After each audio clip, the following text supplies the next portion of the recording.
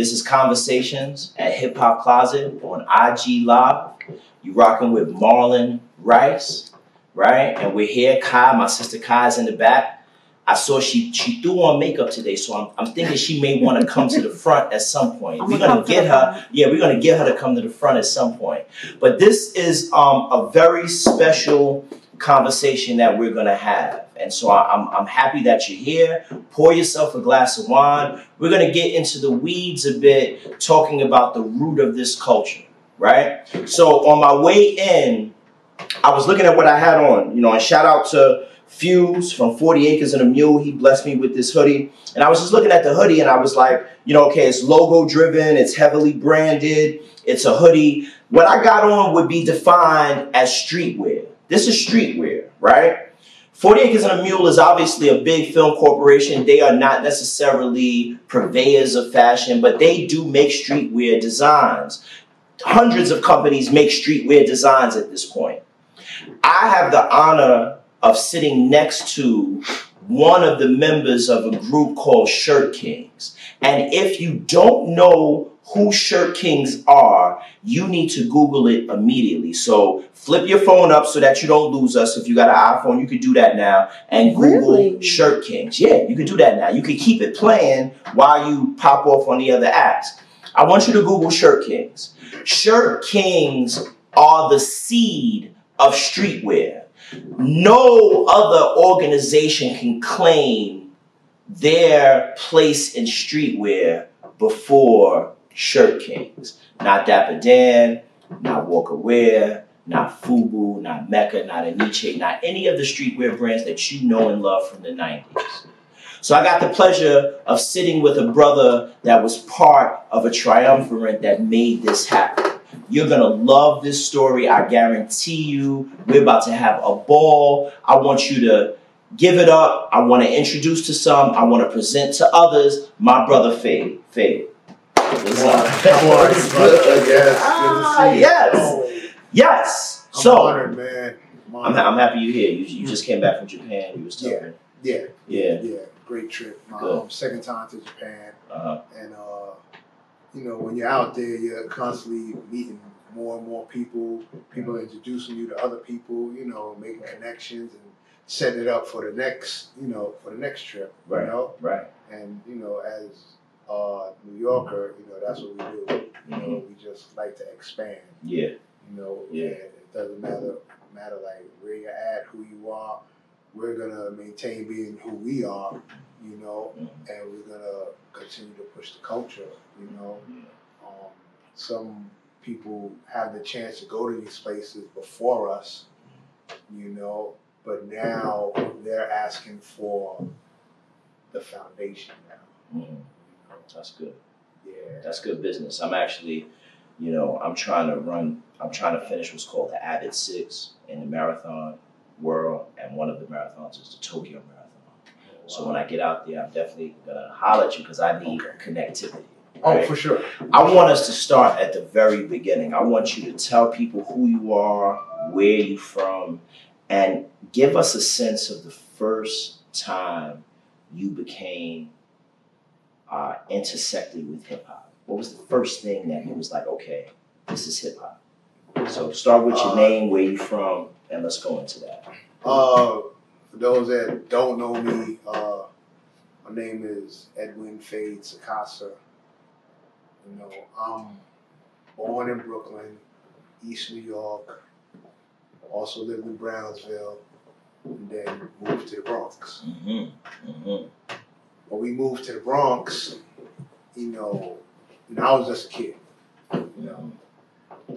and my brother, who was like 5, 6 years older than me, he got the gist of what was going on at that time, and coming from Brooklyn and going there was definitely something going on different. My older brother embraced it, and he embraced all the elements of hip hop. Him and his friends would come home and they would, articulate these crazy stories about, a guy named Kool Herc and Herculords and, You know, Saturday morning, I'm like, you know, eating my cereal, and I'm watching cartoon of Herculoid. So, you know, I was intrigued. Like, wait up, this group is named after the cartoon, so I want to know more.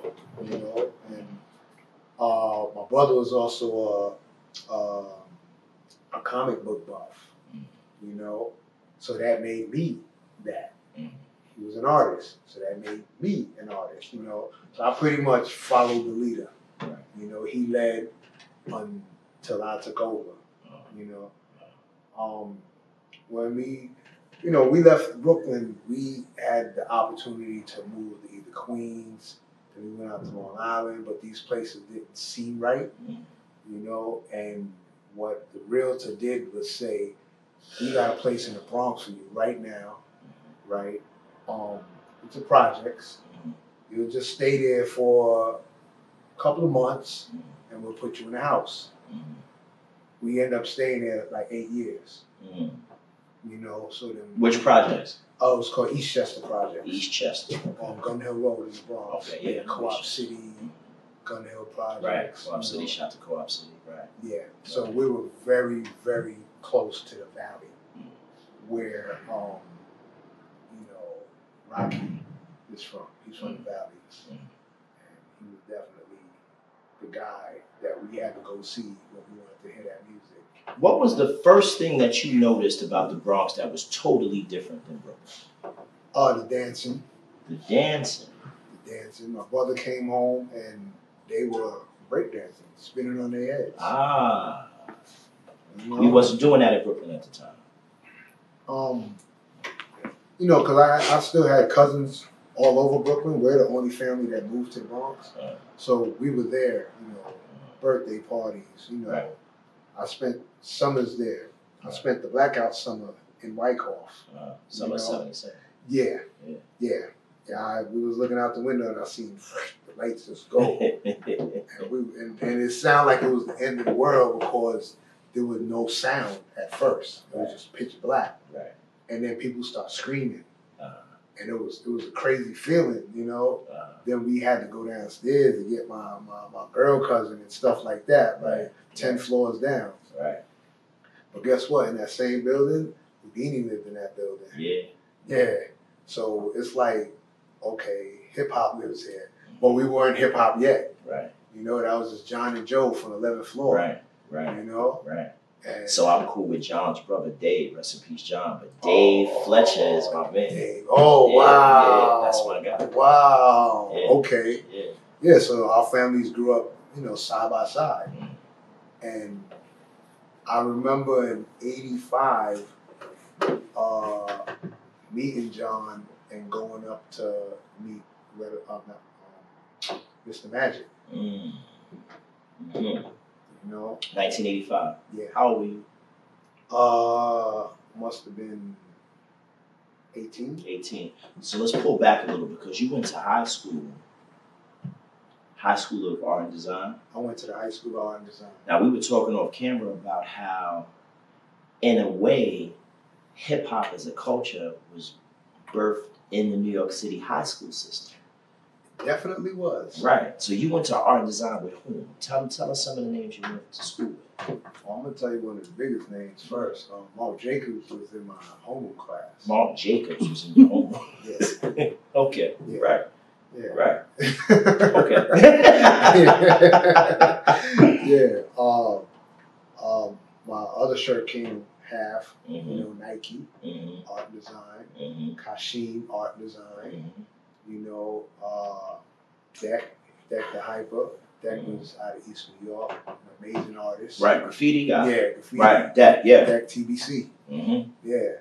He was a heavy influence on me and Ike, you know, dress-wise, style-wise, lettering-wise, cartoons, you know, like Deck was, you know, I had a chance to, you know, revisit my East New York neighborhood because of him. You know, I would go there and spend the night out there and, you know, hitting the Black Book, hit the yard early in the morning with him, Too Swift, App.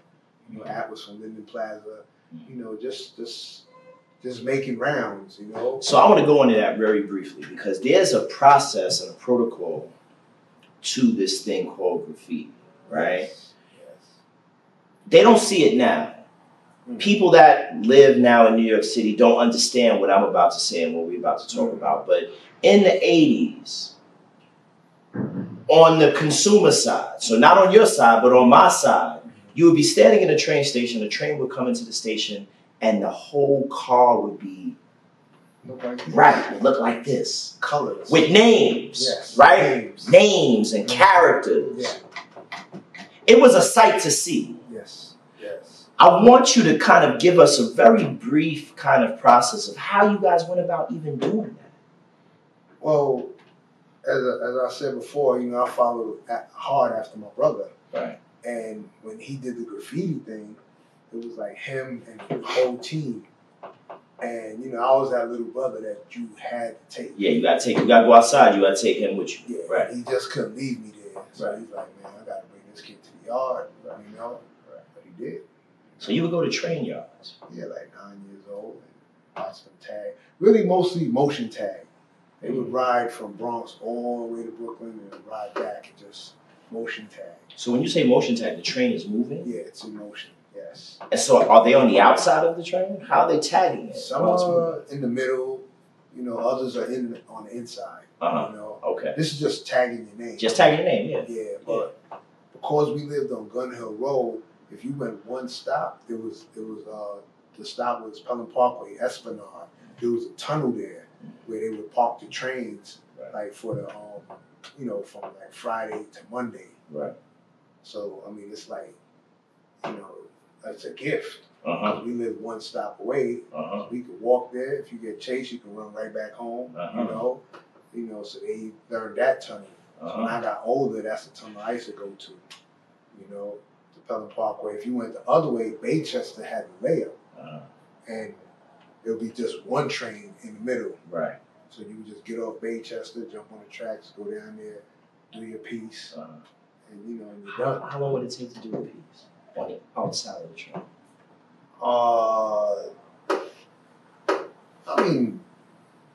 It depends. It depends. Talk a little louder. Somebody's asking you to talk a little louder. Oh, it depends on the person and what you're trying to accomplish. Right. Like if you're a lead, and you want to do a whole cart, you're in there all night. All night. If you're a Phade in that era, just coming up, you're there for an hour or two. Do what you can, do your best, because you always start out as a toy.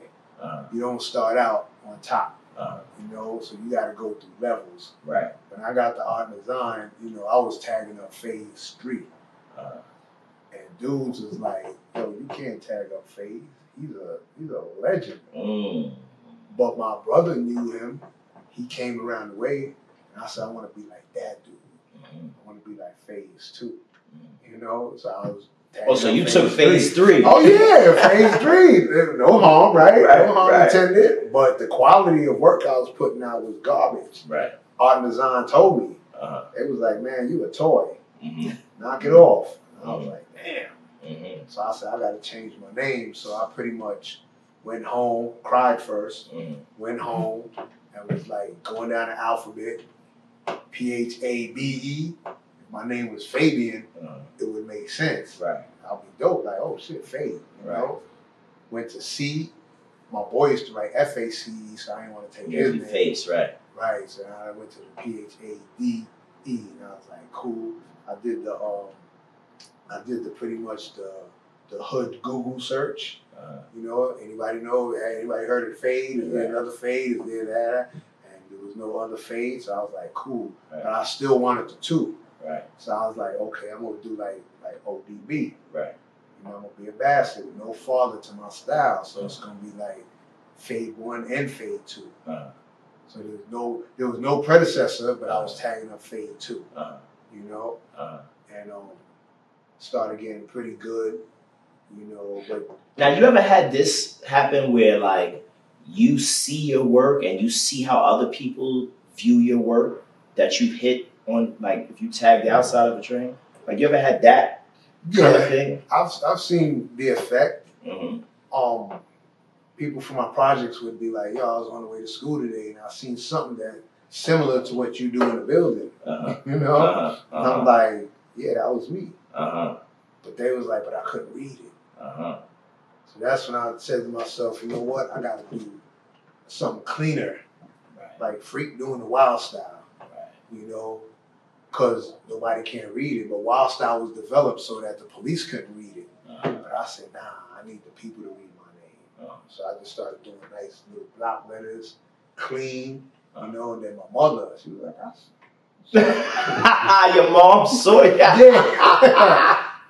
Just like what you're doing, you know, and I was like, nah, it ain't me. That's the only one I feared was my mom. I was like, man, look. I'm like, nope. So high school ends. Tell me about the beginning stages of what came to be known as Shirtkingz. Like, how did that whole thing kind of I believe Shirtkingz was a natural evolution of someone being on a train, a loving train, you know, and figuring out how to take it from the train and put it onto a garment, you know, and that came out of necessity. That came out of, you know, growing up and reading all these books, reading all these Donald Goines books, and you know, learning about the last poets, you know, learning, you know, down these mean streets, you know, reading all these different books that began to make up the character of the person, you know, and I said I want to be great, you know. So I want to be great, and God put something in my hand, and it happened to just be, you know, a spray can. I was away at school, Savannah College of Art and Design. I went to New York Tech first, and then I transferred to Savannah. Wow, I've heard of that school. Savannah College of Art and Design. Yeah. Wow, okay. A lot of producers that live in Hollywood, they told me throw that name around. Because a lot of guys came there, and they're big time out there. Right. Small school, but carried big weight. Yes. Yeah, no, I heard of that school. Small school. Yep. And a friend of mine, George, he put an airbrush in my hand. And I reluctantly was not answering his calls. And my mother said, answer his calls, see what he wants. I went over there and he was like, yo, I need to teach you this. He showed me how to paint on the trains. You know, so there again is that mentoring thing. You know, I mentored him and he gave me back a gift. And he set me up, gave me equipment, gave me everything, you know. Because I kept giving him excuses. I don't want to do this. I'm good, you know. And eventually, I did my first couple of shirts. My mother bought the first shirt, right? I love mothers. Shout out to mothers. Yeah. Right? Yeah. Because moms was gonna whip that ass if you could cop to that train tag. Yeah. But she bought the shirt. She knew that was you anyway, though. How do they know? Yeah, she knew. She knew what her baby boy. We always know. Yeah, right. Y'all always know. Well, you know, she wore it to work. What was that shirt? It was roses. It was roses that you airbrushed on a shirt. Yeah. On a t-shirt. On a t-shirt. Right. Yeah, and she wore it to work, and people just went crazy. So now I'm doing jobs for people at her job, you know, and that's when, you know, she came back and gave me money and was like, and I was like, what's this for? And she was like, you're going to have to buy t-shirts. You're going to have to re-up on paint. You know? Shout out to the mother. Yeah. Yeah, and I followed it. And I used to watch her do this organizational thing, so I started doing it. I would just like take my ruler, put lines, put everybody's name, how much down payment, blah, blah, blah. You know, I didn't know. I was keeping books. You was keeping books, right. Yeah. That's what that is. Yeah. But the other side was telling me, don't keep books. Keep it up here. So I had to try to keep it up here, too. You know, remember Richard Pryor? He said, that boy's a genius. He said he know all the numbers. He could write them down without a pen and a pad. You know, he keeps it up here. But then he went crazy, though. You know, lost everybody numbers, money, right. all that. So I was like, I'm going to have to go count the culture and write this down, you know. And then a family moved on the end of my block. They came from Harlem. It was like 10 of them. 10 5 boys, 5 girls. Mm. You know, and they took to my work. Mm. And so that was like 10 sales right there. Plus all of them were in Harlem. They were all over the city. Because they all played ball. The girls played ball, the boys played ball. So they was in tournaments, everything. So orders just started rolling in. And I said, man. So what are you doing for those shirts? Roses still, or you like? I'm doing like basketball with hands, doing graffiti. So this is customization. Yeah, basically. This is it. Like this, you're customizing these shirts. Yeah, and paying attention to the fabric too. You know, because people will be like, "Hey, can you get this kind?" You know, and so I ventured out to Harlem and started doing stuff in Harlem. This is like 2 years prior to Shirtkingz. Shirtkingz, right? Yeah, this is kind of like laying out the foundation. And I ran into one of my other high school buddies, and his name was Darryl Ferguson, and they called him D. Ferg. Yeah, and he was like, "Yo, I'm doing shirts too." He said, "I got this from you and Nike." He was doing acrylic because we were doing acrylic, you know, jackets and pants and stuff. I was the only one doing acrylic graffiti on the pants. Nike was doing it like on his book bag and stuff like that. And Darryl said he was watching. So he's blowing up in Harlem doing the Benzes with the Bulldogs and stuff. So we partnered for about 6 months. And what I like about Darryl was that he never hid anything from me as far as like, come on, let's go to Delancey Street. Let's go to Essex. I'm going to show you, I'm going to introduce you to the Eisner brothers, you know? And then I got on to the Russells. The Russell T's. Yeah, oh man, well, the sweats. The sweats. Oh my goodness. That white sweat and the cotton, the feel, you know? I was like, woo-wee. Right. You know? So for those who don't know, Darryl Ferguson, D. Ferg, is the father of ASAP Ferg. And D. Ferg wound up doing like the Bad Boy logo, and like he did a lot in the culture. Yes, Uptown but logo. he said that he learned a lot from you and Nike. Yes, definitely. Definitely. So it kind of like trickles down because we learned from Deck, right? He graduated, and we took what we can get from him, and then and then Darryl and them came the next year, you know, and he got what he could get from us. You know what I'm saying? So from there, Darryl was the one who said, I think you got to go in a different direction. Like you need to go find your 2 homies from art and design, the one from Queens and the one from Brooklyn. Because I think y'all would be good together. Darryl actually said that. And I had no thoughts of it at all. And then I was like, you know what, you're right. Wow, D. Ferg is the one that put that battery in your back. The first. Yeah, the first one. The first. So I went to Marcy. I couldn't find Nike. And Nike's mother gave me the phone number, and I ended up going to Southside Jamaica, Queens, and hooking up with Kashim. Showed him how to airbrush, and then he's telling me, "Yo, I know Jam Master Jay." I'm like, "All right, cool. Let's go over there." He said, "Yo, I'm gonna set it up for next week." So here we are, like 2 18, 19-year-old kids. We going up to Jam Master Jay crib. This is 85. They on top of the food chain right now. They all Run DMC's the group. The epitome of the epitome, right? You know, and Jay opens the door, and he was like, "Oh shit, yo, Kyle, what up?" I was like, "Damn, you really do know him, you know?" But then Jay, you know, he's originally from Brooklyn, so then he just did the turnaround. I was like, "Yo, who your man?" Right. He got real serious. I was like, "Golly," you know? He like checked me quick, like, "Yo, who's your man?" You know? Right. He's like, "Man, it's Phade, you know. We came here to show you something." I opened up the bag. You know, Jay was like, "What you got in the bag there?" You know? Like, Jay was always like, you know? So pulled out 2 shirts. He was like, "Oh my goodness." What were the 2 shirts? I had drew, it was a black Russell's, you know, long sleeve, and I had hand painted a gold chain around the neck. Right. Yeah, and then the other one was like some airbrush, you know. Like a Cuban link type. It was just a bubble. Like a bubble link, right. Okay. Yeah, the old school, you know. But it was on the black and hand painted it, and then the other one was airbrush. And then he was like, "Yo, Kyle, yo, you down with this?" And Kyle was like, "Yeah." And he was like, "Yo, get down with this, and I'll give you money and go to the Ave." I I was like, wow. But we didn't really need Jay's money because Uptown was treating me real good. Because you was getting it. Yeah.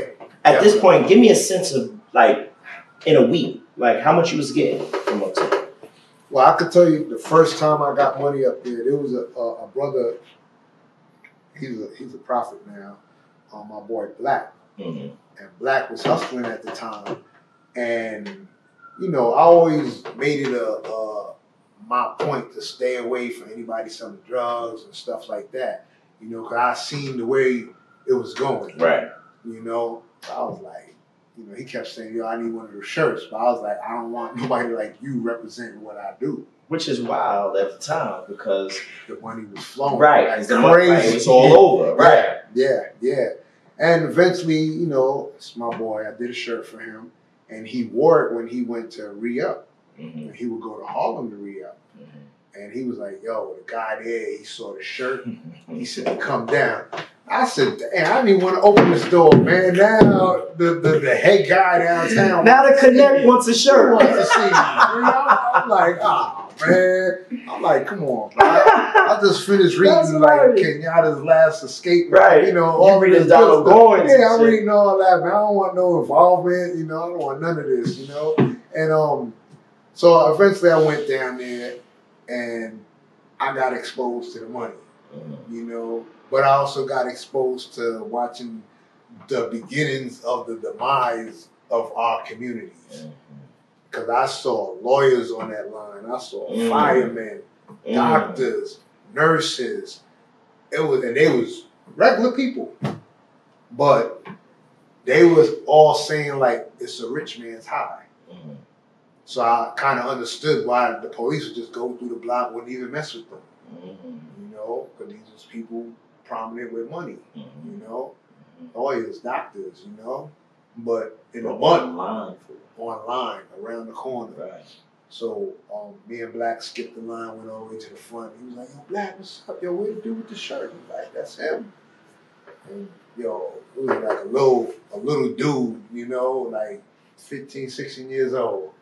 And he was just pitching, serving, throwing the money behind him, pitching, serving, throwing the money behind him. And I seen the pile of money like up to the ceiling. And I was like, man. So, mind you, my mother's price was $5, right? Then it went to 10. Right. Then the family from Harlem came, it was 15. Right. Right. Then I went down, it was like 25. Facts. Okay? Right. Right. No, right. Yes. Absolutely. Now we with the man. Right. Now you with the plug. You got 40, 50. Exactly. Right. Like, yes. Like, how much? And he said, I need like 12 shirts. I wrote them down. You know, I don't even think, I did write them down, but at first I was trying to memorize it because now I'm in the game. I'm around people who invented the game. This is Harlem. So I'm trying to do the Harlem thing to memorize like, okay, Jackie, Frank, Stu. I was like, hey, you don't mind if I write this down? He's like, man, do you? Right. I'm like, okay, cool. And then he was like, take the down payment from there. Just grab whatever. Just grab from the... Yeah. You know? Grab like about $700. It was like, okay, your balance is whatever, you know? And, you know, I served them in about 2 weeks, came back, loved it, and that was the beginning. Right, you know, of getting money. Getting the money and giving me the confidence. You know? Right. So just to kind of keep a timeline in order, this is like 85. That's 85. 85. Yeah. So we at a space where hip hop is really at still 1.0. You got Run DMC as a super group at the time. Yeah. And you connected the dots with Jay. But also, we're right at the precipice of the crack epidemic. Right, which produced the golden era of hip hop. Right. 86 came. 86, right. And it was like perfect timing because we opened up in 86. So tell me about that. You guys opened up at the Coliseum Mall. Yeah. After Jay, you know, put the battery in me and Kashim's back, we went to the Ave, right? I mean, the Ave. Me and D and D just standing on 25th, you know, we on the Ave. All it's like, it's pounding in my head. Right. So it's like, yo, we got to find a spot. So we went to a couple of little flea market spots and everything. I think one of Kashim's friends told us about the Coliseum. And it was like, y'all need to be in there. And we went in there and signed up. And the first day we opened up, somehow Kashim got in contact with Knight. And he came. But he hand painted for like a year before he picked up the airbrush. So he was still doing acrylic and hand painting and stuff. And my man Chase was there. This kid named Puffy was there. His sister Lisa was there. And her boyfriend Dave ended up coming. And Dave ended up coming from out the streets and started filming later on. You know, he started filming for us later on. So filming content. Filming content. Of you guys working on shirts and stuff. Yeah. In 85, 86. He was still hustling, but then a couple of years later. Do you have that content? Dave has it. He's working on something now with the content. Dope. So you bust a move to Coliseum. The goal is to sell customized t-shirts and hoodies. I think it was bigger because tell me. Because personally, you know, I brought Eddie Gold caps in there. He was down the block somewhere, and I was like, yo, you need to move into the Coliseum. You know. Then Eric and Barry, who, you know, eventually became Shabazz Brothers, Barry, you know, was like, yo, you need to come here too. And then Bell was over here on Nostrand. I don't know if anybody remembers, but he was the Brooklyn Dapper Dan. Yeah, and he was on Nostrand and where? Nostrand and Atlantic. Oh, he was right by where Murray's Corner is. He was like Murray's is right here. Right. He was in that building. He was right in there. that right there. Yeah, the gray door. I lived right around the corner. I'm trying to think. I mean, it's before. Like I said, I was on the porch still. I was on the stoop still. Yeah, he's actually the creator of that Nike suit. You know. Yeah, and that perfected it. You know, but Bell, because it was a request thing. Can you do this? Can you do that? You know, and Bell did it. Okay. He was nice. He was the godfather. Right. Now let me just and because again I want to be authentic to the timeline. Dude used to get tailor-mades. Right? I remember like my uncles used to get tailor-mades. Yo, I'm going to get my tailor-made. Tailor-mades were what exactly? Tailor-made was something personalized. Customization. Right. Yeah. Which was, you could really only find on Essex Street, you know? We call it Delancey Street, but it was really Essex, right? Yeah. So customization at this time was a thing. Like it wasn't, even though you guys were customizing shirts and hoodies and pants or whatever, you guys were part of a network, so to speak, of customization. Well, it's just understanding really exploring and understanding the hype of having your own, you know, and seeing the reaction. When I used to go with my older cousins to Delancey Street, you know, I seen the power in it. Like, yo, I need the crown upside down. I need you to embroider the cane, and we go back next week. And that shit is done. Right. He's the only one. With it. He's one of one. Yeah, one of one. Nobody knows. And that was very hip-hop back then. That was very hip-hop. I got this shit. Like, I remember even, like, you ain't want somebody to wear the same shirt as you. Yeah. You know what I'm saying? Like, if you got the same shirt I bought, like... Yeah. So everything was about, in hip-hop at the time, was about the self-style of wisdom. Like, this is me. Yeah. Down to what I wear. Yeah, it was power in that.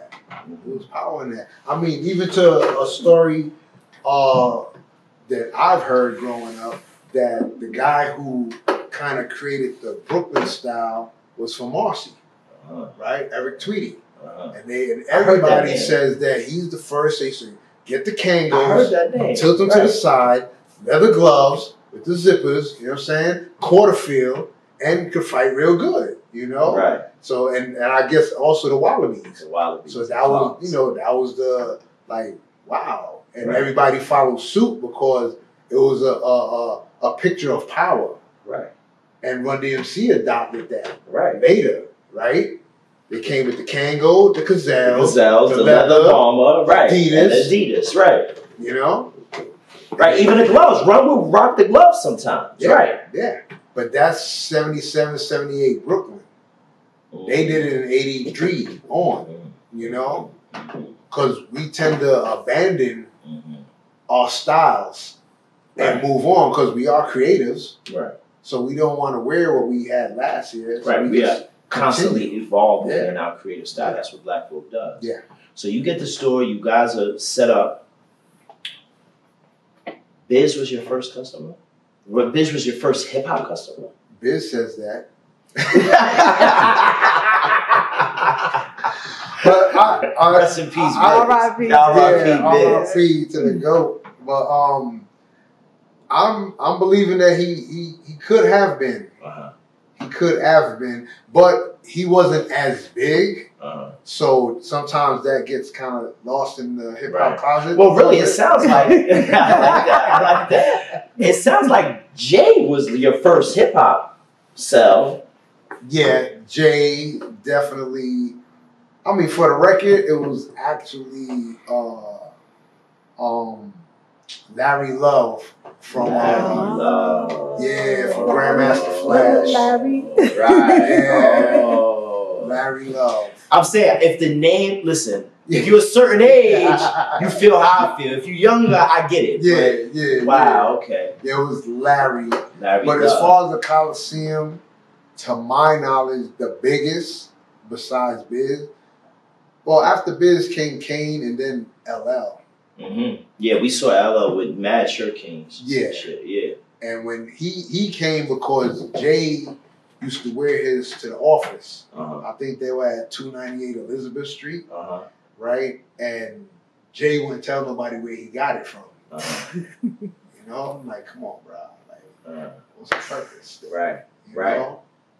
So... But that was also hip hop. Like, I didn't want you to have the shit that I had. It's what we deal with all the time. Right, yeah. Like, I don't want to put you on. Like, right. You know what I'm saying? Like, I don't want to put you on. You know what I'm saying? Yeah, that's hip hop. I can respect it. So, at the height of Shirtkingz in the Coliseum, how many customers were you dealing with a week? Wow. Because, and I'm asking you this, let me tell you why I'm asking you this. Because this is customization. It's not like you have 50 white t-shirts and people are buying white tees. Everything that people are buying, you guys are designing. And people may say, yo, I want you to put Takesha on a shirt in a name belt. Or somebody may say, yo, I want you to put my block, Pacific Street.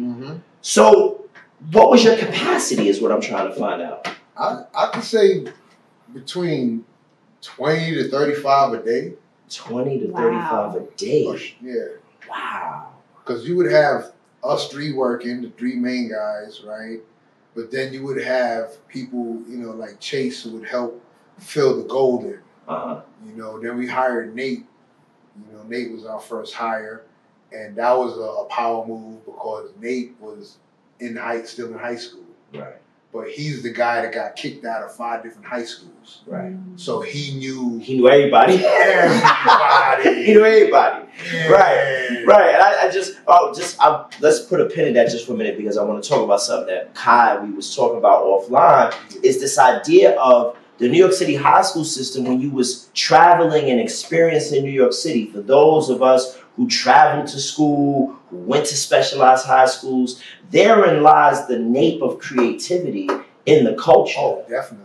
So when you talk about a tech or art and design or music and art or LaGuardia, you're talking about the birthplace of hip hop legends. Yeah. So this cat that went to 5 different high schools, this cat knew everybody in the city. Yes. Right. He went to Hillcrest. He went to all this Martin. You know. And he will pull a little bit of knowledge from everyone. Right. Yeah.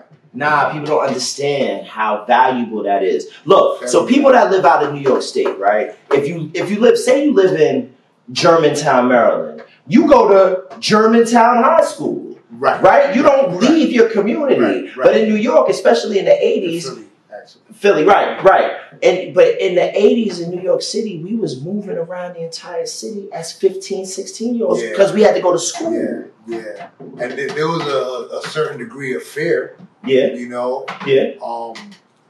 I was able to break that fear because as a graffiti artist, that took me to every borough. Mm-hmm. And the team, you know, that I had was TNT, and TNT was like a borough-wide team of graffiti artists. So I had friends in Queens. Right. Only because Kashim used to bring me to Queens early. Right. So I had no fear to go there now. Right. You know, Right. Deck was bringing me back to Brooklyn. Right. So I was like, all right, cool. So the graffiti pretty much unified, you know, all the different cats, but the school system really unified guys that came from Long Island and Jersey, Manhattan, Lower Manhattan, you know, like, and so we got to see each other's culture. And like you said, there was contrast in that. Oh, so definitely. Brooklyn dudes didn't rock like Uptown dudes, didn't rock like Queens dudes, didn't rock like Bronx dudes, didn't rock like Staten Island cats. So there was a contrast, and it became a pool that you were able to draw from. Yeah, definitely. What was the most you were charging for shirts back then? We started out the gate $50 a Right. shirt, and we pretty much maintained that. So 50 was kind of the base. 50 was the base, and then once you start getting into the sleeves and the Right, back, and, bells and whistles, you would add more. Yeah. So, Math Hopper episode of My Expert Opinion, Clark Kent is talking, and he's discussing his introduction to Jay-Z and jazz. And he mentions looking for Jay-Z, he couldn't find Jay-Z. And he says, you know, I called Phade from Shirtkingz, and I said, yo, where was Jay? And you was able to find Jay for him. Tell me about the relationship you had with Jay-Z early on. I know Nike's from his building, but kind of give us a sense of, because again, we're talking about early hip-hop. This is hip-hop. Oh, yeah, definitely. Right? So kind of give me a sense of that. It was more of a, you know, when I started going out to Marcy, you know, hanging out with Nike, I was already intrigued by what Nike was doing, painting in the building. Like, we weren't allowed to paint in the building in the Bronx, you know? So I'm like, wow, this is different. And then, you know, he's introducing me to the whole team, and everybody was a creative, you know? You had Johnny who lived on the 5th floor, you know, next to Jay. He was the DJ for Marcy, you know, beside Frankie D, you know, from the Marcy, right? Frankie D from the Marcy. And so Johnny was that dude, you know. And then you had, you know, other characters, and you had Crew. He went to music and art. An amazing artist. Fortunately, he died young, you know. And then you had Jazzo. He would come through. So I'm like, man, like, you know, you got the hub right here. You know? So coming with the Uptown mind, I kind of seen like what was missing, you know, and always saw that what they were doing in Brooklyn needs to be exposed, you know, just like how I felt what I was doing uptown needed to be exposed, you know, to the world, to the masses, because I knew there was something going on between our people and this culture, you know. So when I met Jay, you know, he would be around because of Nike, and he was definitely different. And I always thought he was our age. I didn't know he was maybe 3-4 years younger, but he had a maturity, you know, and I don't know, when you say you can see a special kid, like he was kind of like a special kid. You know, I saw it. I know he knew it.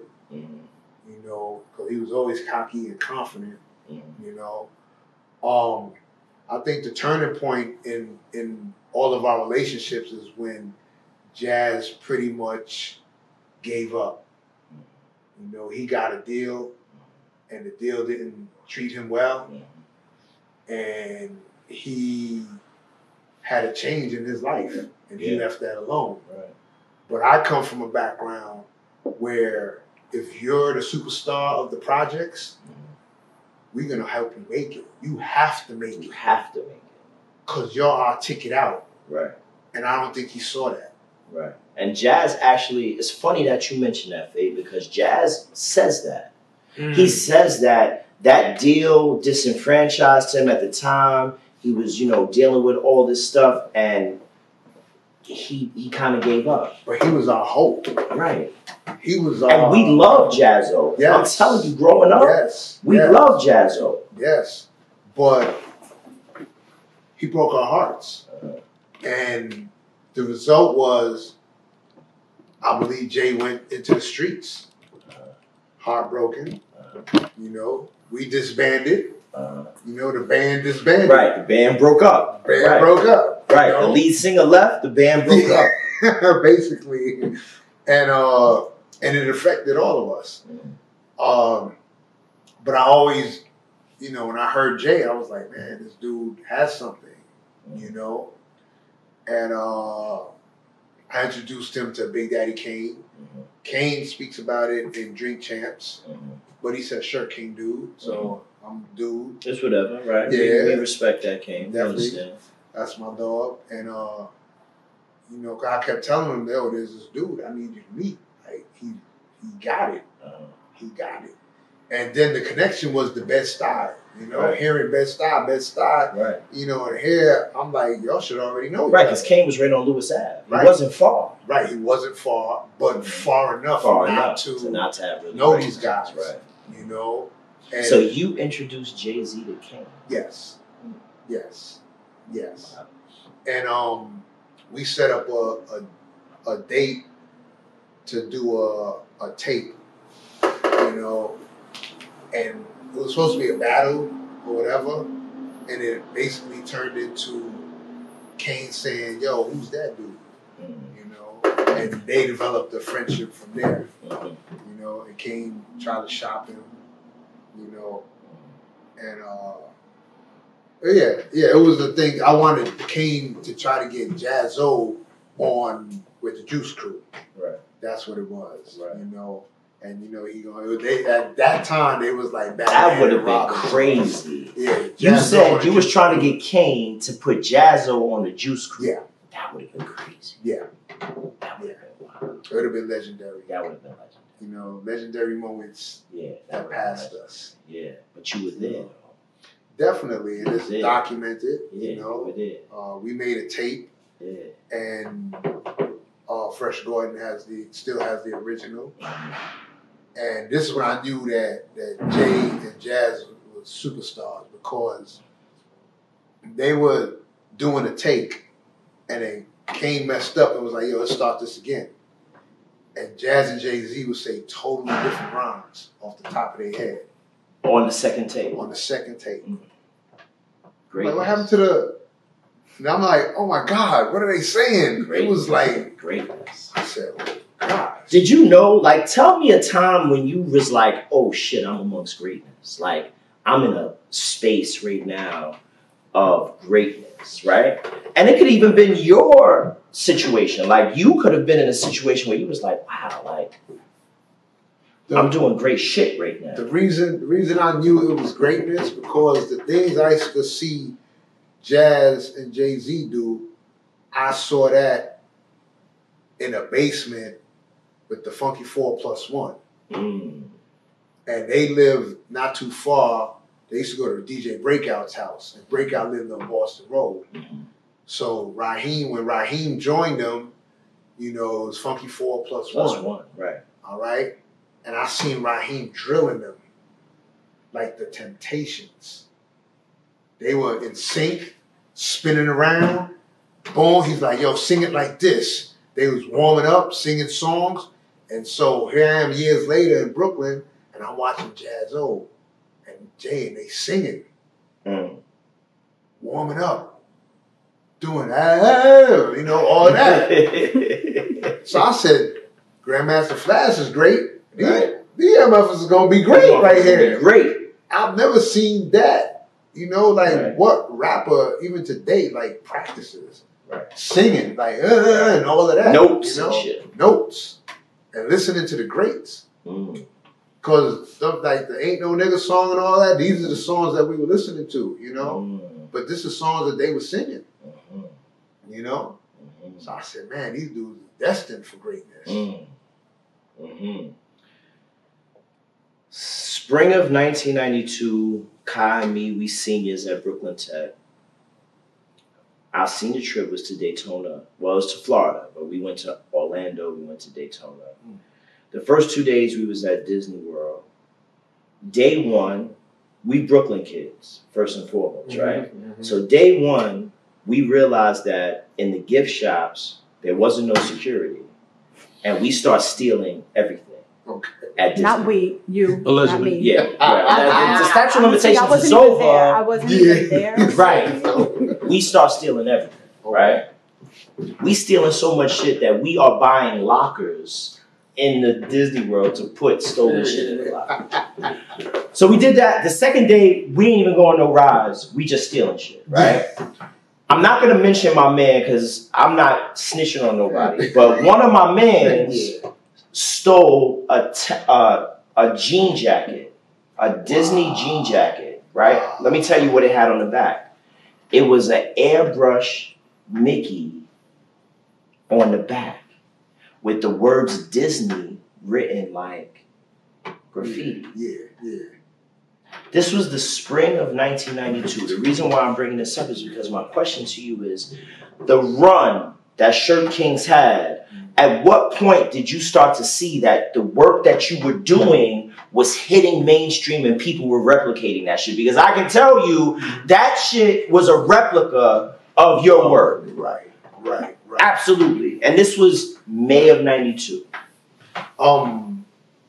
We were flattered, you know, and kind of honored that somebody is taking a look at us, you know, because, you know, you always still want that stamp of approval. Right. Imitation is the sincerest form of Yeah. So when you hear about it, people are like, yo, they copying your stuff. And, you know, like, all right, cool, you know. We never thought that we would ever do anything with Disney, even though that was a dream job for me. Right. You know, but now here it is, Disney taking from us. Facts. You Facts, know? without question. Yeah, but the thing is that we were using their stuff and they never came to bother us. They never hit you with licensing. Right. Right. They just used us as, you know, like, oh, wow, this is what's happening. This is what's possible in the marketplace. Yeah. Let us throw Mickey on a jean We jacket. was basically stealing from each other. Facts. Right. Facts. Right. You know? Right. But we can turn around and say, hey, that's our style. Right. The graffiti. Right. You know? Oh, It was undeniably your style. Definitely. Yeah, it was undeniable. I know it was, but I recently did collab with Disney.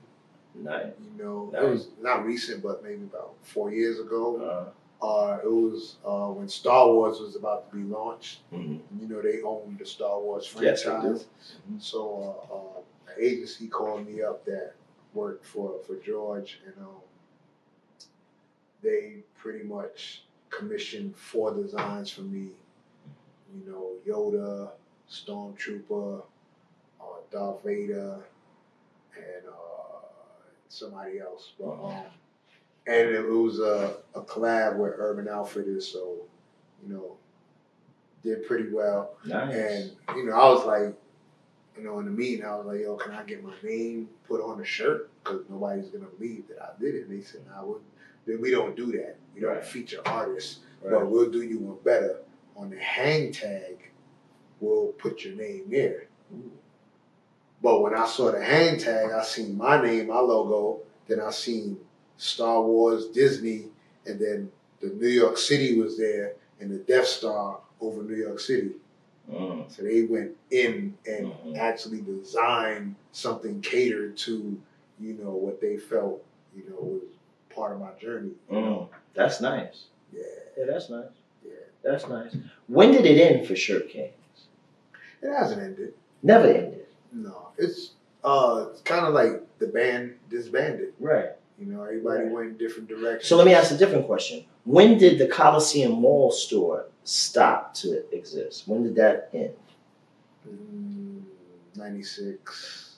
Okay, so you guys were in the Coliseum Mall during the Nas era, during the Biggie era. Yeah. I seen a joint where Heavy D had a banging. That shit.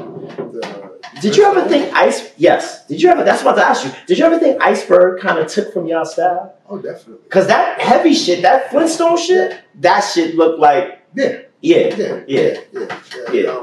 Iceberg. You got to remember there were guys who were in the Coliseum at the time and ended up getting corporate jobs for certain organizations, right, and corporations, so that they bought that knowledge. Yeah, they bought the knowledge. Lot 29. They had the. But see, these guys had access to licensing. Right. We didn't know anything. You didn't have that. access to licensing. Yeah. I temped at a licensing agency when I was like 19 years old, and it was the first time that I ever saw that process, like The Simpsons. Yeah. So the company I worked for was responsible for the licensing of Bart Simpson, Homer Simpson, and so they had like the different looks. Yeah. So it wasn't even like just Bart. It was like Bart standing like this or Bart standing like this. So that was the first time I had ever come across the intricate nature of licensing. And I'm not an artist. I don't give a fuck about that shit. But it was eye-opening. Yeah. And Bart borrowed, you got Bart with the spray can. Right. They got Bart with the Jordan suit on, airbrush, different styles and stuff. I'm definitely part of the making of the Black Bart, definitely a creator of that, So, What do you think the legacy of Shirtkingz is? The legacy is inner city youth coming from impoverished areas in the city, right? And also 3 different styles, like, this is a guy from Queens, Southside Queens, right? Jamaica. A guy from not just Brooklyn, from Marcy, right? And then another guy from Brooklyn, but really lived all over. But growing up in the Bronx around the inception of hip hop. You mix that all up in a bowl together, that's pretty much unheard of. That 3 different dress codes coming together, 3 different mentalities coming together, but having unification under one banner of art, right? And then the militantism is like working for yourself. We're finally figuring out how to be an entrepreneur. Right? Yeah. Right. At a young age. Right. We like 17, 18, 19 figuring this thing out. And by 22, we're solidified in the culture as the first outfitters of hip hop culture. People will come and get a full outfit from us and then wear it in a video, wear it on stage. So the legacy is basically believing in the gift that God has given you. Whether it be the gift of gab, whether it be the gift of learning, whether it be the gift of mastering 10 different languages, like it's all hip hop. Right. It all works together. Right. And we're pushing this culture for us visually. Right. We're the visual aspect of the culture. I wanted to ask you this. At what point did you realize that this culture would feed and nurture your lifestyle? I saw it as a kid. You knew it as a kid. I knew it wholeheartedly. We had people like Grandmaster Melly Mel doing songs, and in Beat Street, he turns around and he says, after this, there'll be no more, no more pain, no more crying, no more shame, just movies, museums, and a Hall of Fame. And that woke me up. I said, movies, museums, and the Hall of Fame? What is he talking about? And I said, wait, I'm on a set of BET. I was there taking pictures. So I'm like, okay, this is a movie. It's a movie, right. Museum? I don't know about a museum. It's coming. Like, it's coming. It's coming. I got a call with Nikki and Ralph tomorrow. Shout out to Nikki and Ralph McDaniels. And now we got the museum. We got the museum. And then we got to have the Hall of Fame. We got the baseball Hall of Fame. We got the basketball Hall of Fame. We got to have the hip hop Hall of Fame. Right. You know? Damn, he was prophetic. Yeah, he was prophetic. So you knew then that this thing would feed your lifestyle. Yeah, because he woke me up. Melly Mel and Kumo D. Kumo D said some intricate stuff too. It was the record Turn It Up. Right. And he was like, just like a force driven by ancient spirits, feel it, hear it, a metaphor for a living, bass, amplified, when fully applied. All adversaries become terrified. Because I take rhymes and he decode them, he wrote them. And I was like, what are these words? What? And he's the first time I heard the word, he said, because I'm an entrepreneur. That's the first time you heard the word And entrepreneur. he said, because I'm poetic style of metaphors. And I said, entrepreneur. I went to the dictionary and I said, it has to be a very important word. Because he also said about computers. There wasn't no computers in '84 that we knew of. But he said something about a computer. And I was like, wait a minute, what is he talking about? So I looked up the word entrepreneur and I said, that's what I want to be. That's crazy. That's what I want. Kai, you heard that? Yeah. That's crazy. Yeah, I know. I want to get, before we get into, I saw my sister Jai note, so I know she got shit on deck. But before we get to that, I just want to get into your present life. Where do you live, Kai? I'm in Los Angeles. So you out in Cali? Yeah. Okay, and what do you do? Like, what's your day-to-day like? Well, I've been there 18 years. You've been in Cali for 18 years? Yes. Okay. Yeah. It went by fast. You know, I got there because of Raven Simone. What you were doing with Raven? I seen her here in New York, and she was doing a book signing or it was her first CD or something, and I went up there like a fan because I knew she was hot. My nieces and nephews was watching her on TV, so I was like, man, let me try the old Shirtkingz thing. I did a shirt for her. I waited online for 3 hours, bought her CD. And I got up there, I handed her the shirt. Right. And she was just like signing, like she was like real like bored and stuff. When I gave her the shirt, she lit up. Right. And she almost was acting like the TV show. She was just bugging out, you know, dancing around. I was like, oh my God, you got, I was like, I got something for you. What was the shirt?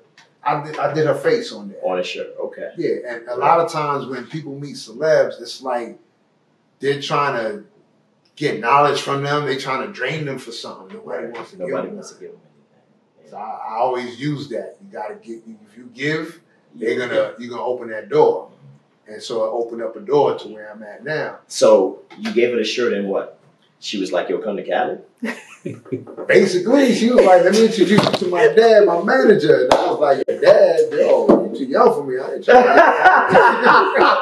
She was like, no, he's my manager. You know, she said, you're so silly, you know, like that. And her stylist at the time, you know, I had my little book and was showing. She was like, come behind the table. She was like, go over there. So VIP access, once again. Now you behind the rope. I'm behind, Now you can get busy. Right. So I'm showing them the book, and the stylist was like, hold up, you're Phade? And I was like, yeah. And she was like, back in the days with Velvet DeVoe, I was the one that was cutting your checks. Ooh, because you did all Velvet DeVoe shit. Yeah. That was an experience. A big experience. You know, meeting Michael Biv and, you know, just connecting with him. And, you know, to this day, we talk and, you know, we do some things, you know, here and there. And she was like, move to Cali. Now. Yeah. She said, you see the reaction, come out there. So I went out there. The confirmation, I met this producer online too. You know, I think it was MySpace back then. And I read his profile, and his profile kept popping up with all these people. And I was like, I wonder who this dude is. I clicked. I seen he was a producer, and he made Hustle and Flow. So I hit him up, and I was like, yo, I got a story to tell. So that was like the second confirmation. He was like, yo, when you come out here, come to Universal Studios and come see me. I went out there, I went to see him, and I did some stuff for Raven, and came back to New York, packed up, he's out. Oh, Yeah. I've been out there ever since. Yeah, since 05. Okay. Yeah. Okay.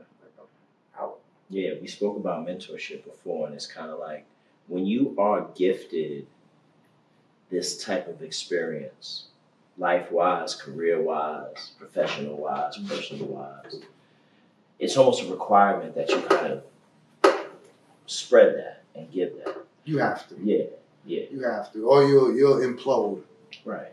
You know, you Right. have to give the gift away. Right. You know, whether it's information, knowledge, connections, like there's no way that you cannot help, you know, a younger brand. Right. You know, I've aligned myself with some of the most powerful underground brands that all of them have the potential to take over. You know, like John Ross from Seventh Heaven, you know, Stephen Barter from Barriers, of course Ian Connor, you know, he has his brand Sicko, Strawberry Mansion with Luke, like these guys are like up next. You know, they're all young, they're hungry, they're connecting, they're traveling all over the world. You know, they're going to Africa, they're going to Japan, because fashion now has a global nuance. Yes. Right. What we created here has It has appeal in the world. Yes, it does, and it's very powerful. And I think other cultures are recognizing that. You know, and so they're inviting, like, come to our country. You know, let's break bread together. Where's the other Shirtkingz? Where's Nike at? Nike is in Long Island. He's doing tattoos. You know, he needs to come out of that right. and do the gift that God gave him. You know, right? Because with that comes all the respect and the accolades, and you know, you're a legend. Right.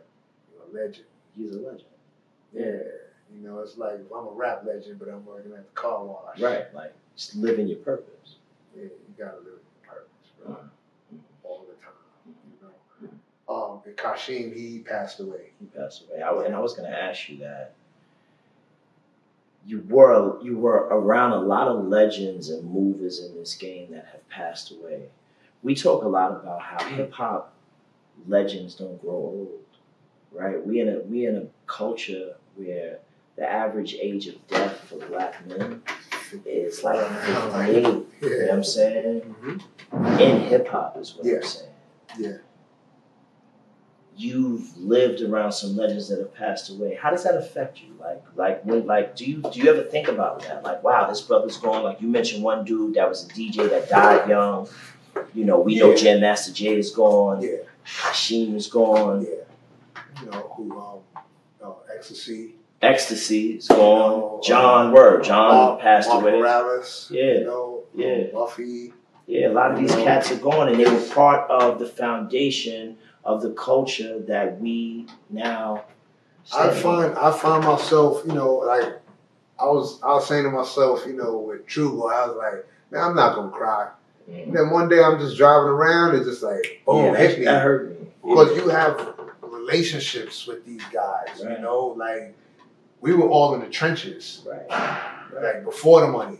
At one point, Shirtkingz was getting more money than a recording artist. Right, y'all was getting more money than rappers. Yeah, and we had the same stuff that the dealers had. So we getting legal, like, drug money. But we're not selling drugs. We're pushing positivity. We're doing our art. So a lot of people would gravitate to that. So a lot of brothers would come from Long Island, you know, and they would just sit in the booth and chill with us. You know, Busta Rhymes was just... Shout out to Busta. Busta was at Black Caucus Weekend this weekend. Oh, for real? Yeah, Busta was out there. Shout out to Busta. Yes. You know, you got the Busters. You got Jay-Z would come through, you know, and just, you know, be there, sit there. You know, 50 Cent would be there. You know, he used to come, you know, I wasn't there at the time, you know, because Miami, Baltimore. He was dipping off, right? Yeah. So, but he was hand painting the gold for us also. 50 Cent was working for Shirtkingz. Yes. What? Yes. Yes. Wow. He could draw. I said he could draw. I asked him about it. Ask him. Wow. 50, come on our show. Come on our show, 50 Facts. Exactly. Conversations with Hip Hop Closet. Yeah. Wow. So that's dope, man. Kyle, what you got over there? Because I know you. Okay. Exploring Your Rilla. She wants to know how did the digital printing influx impact your business? Was it negative or positive? Like when everything started to go digital. Go on, you talk. The digital process, I feel, did not affect me at all, because if you understand quality and you understand clothing, you know, you don't want something that's gonna wash out.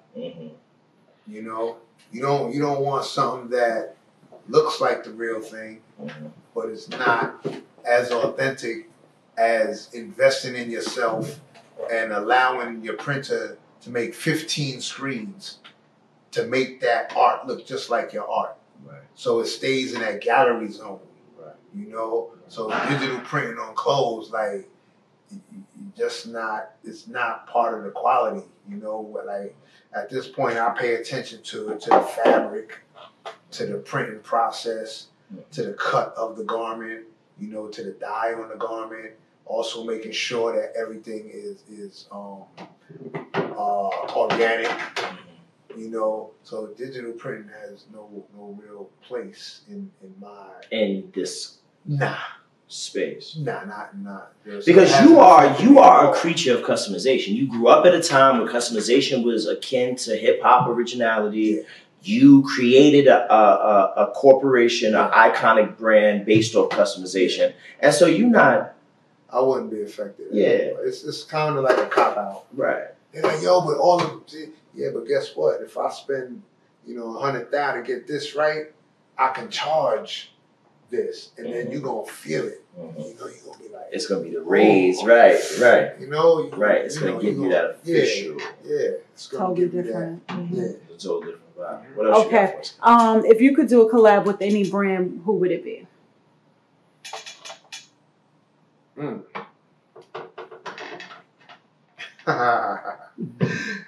It's now today it's tricky.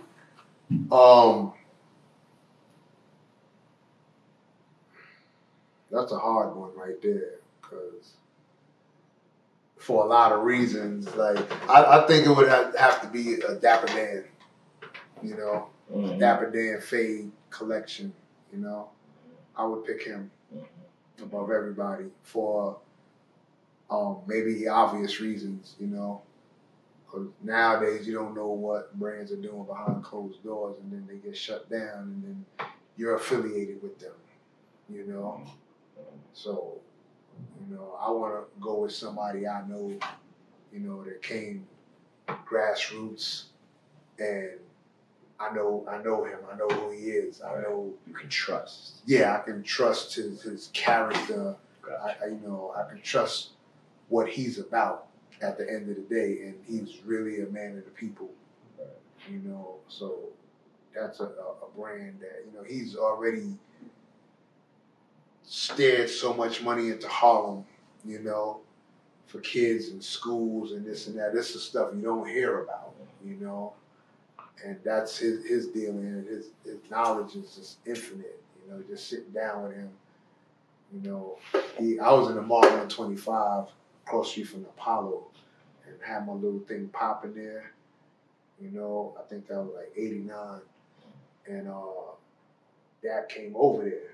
He said, I had to come meet you, because my customers are talking about you. We serve the same people. He was like, how much you pay here for rent? So I told him, and he was like, man, he said, come down here with me. He said, come right now. We walked down to Fifth Avenue. He showed me everything. And I was like, man, like, I know, I heard his name was popping. Yeah, his name was ringing bells. I'm like, Shirtkingz is we popping too, right? You know, like, but then I seen that lineup of cars in the front, and see, in front of Apollo and all that, you can't really line up those cars. Right. But Fifth Avenue, you can. Right. And I seen Detroit coming in there, Chicago coming in there, you Right. know, Ohio, you know, and I'm like, I'm sold.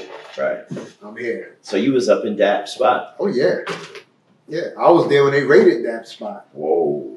Yeah. Wow. I was there when Phade, you kind of like the Forrest Gump of hip hop. I was there, man. Why I was this right guy? next to the man. Why this cat? Yeah, when Sotomayor, when she came, Yeah. all the lawyers, Yeah. like 4 limos pulled up, she came, and that has a sense because the day before he said, if somebody comes in here and hands you something, don't take it. And she walked right up to me, and I don't take it, don't take it. Sonia Sotomayor Yeah. came with the summons, and you ain't take it. No, I didn't. You know she on the bench now. She on the Supreme Court bench. You see? She's an ally now. She's an ally now. That's hilarious. You know? Yeah. Wow, Phade. Yeah, but us being raided and pushed out of Harlem is what got me to Baltimore. You know? Because we started going on the road. We would go from Trenton, New Jersey, and keep going down, down, down. Delaware, we stop at all where we know where people are hustling. We pull up on the blocks. You know, Dad be like, yo, go ahead. We go out there. People like, yo, that look like that Dapper Dan stuff. Right. You know, like, yeah. Yeah. You know, sometimes they was coming like this, Right. and then they be like, that's Dapper Dan. Oh, man. They put the guns away and everything. Right. In Virginia, that happened, you know, in a cut. Right. What was we doing there, Right. you know? Right. Hey, but then they're like, we're going to take you to the boss. And they take us to the boss, and it's like the whole world. So now we're going here. We never made it to Miami. By the time we get to Atlanta, Atlanta just bought a whole truck. And we had to go back. Yeah. Right. But I parked in Baltimore, and I stayed there. That's how I ran into, you know, to Mr. Hove, you know? Yeah. So if Sotomayor, she ended up creating a Brooklyn billionaire. Right. That's crazy. Yeah. If they ain't kicked us out of Harlem, Right. I'm not from the South, so my Right. family's from Honduras. Right. Right. So I had no business in the South. So you would not have known where Jay was. So when Clark Kent made that call to you, you wouldn't have known had it not been for Sonia Sotomayor trying to deliver that. Come on. Come on. That's wild. Come on. This is crazy. Yeah. This is connect the dots on black culture. There it is. Mm-hmm. Yeah. So Hip some Hop things 50. are meant. Hip Hop 50. Right. Yeah. Hip Hop 50. Hip Hop 50. This is going to be a clip. What else you got? God. That was it. All right. Just legend, you know, a lot of speak that into existence with Dapper Dan. Ooh. Yeah. Yeah. Ooh. Bruh, you got a young. Appreciate the book out. awareness to his story. Mhm. Hi, Daddy, Eli. Yes, Elon. That's my son. Oh, wait, that's my son. Wow. I'm coming home soon, son. I'm Yeah. coming home So soon. yeah, that's awesome. That's So you guys got a book out. Yeah. I've seen the book. Yeah. What's up with the documentary? Dave was the only one putting something together. Okay. The guy I told you about, Right. he was running the jungle, and Right. you know, so he got footage of Jay, he got footage of LL Cool J, Right. you know, Right. he has all of that. He's the only one like putting something together that we can shop, Right. but nothing on the horizon. Yeah. Malik. You know, Malik Bowie. We need to holler. We need to have a conversation. Because let me try to just kind of like, yeah, we're about to be done right now. I just want to say this. Like, a lot of times we overlook our institutions because we don't even know that they're institutions, right? We just be like, okay, like, yo, you know, that's that, right? And it's part of the whole part of our environment, but we don't really see it as an institution. Shirtkingz is an institution. Not only were you a priority in terms of streetwear, you created the streetwear idea, but you also was connected in the hip-hop industry in such a way where you made connections that created the culture that we now know. And for that, you should be thanked. Like the way Nori on Drink Champs gives people their flowers, you deserve your flowers, bro. Because you have been a connector in the current of hip-hop culture. And for that, I thank you. Yes. You know what I'm saying? For that, I thank you. Thank you for joining us. You know what I'm saying? My man Phade from Shirtkingz. Shirtkingz. I'm speechless, Kai. Yeah.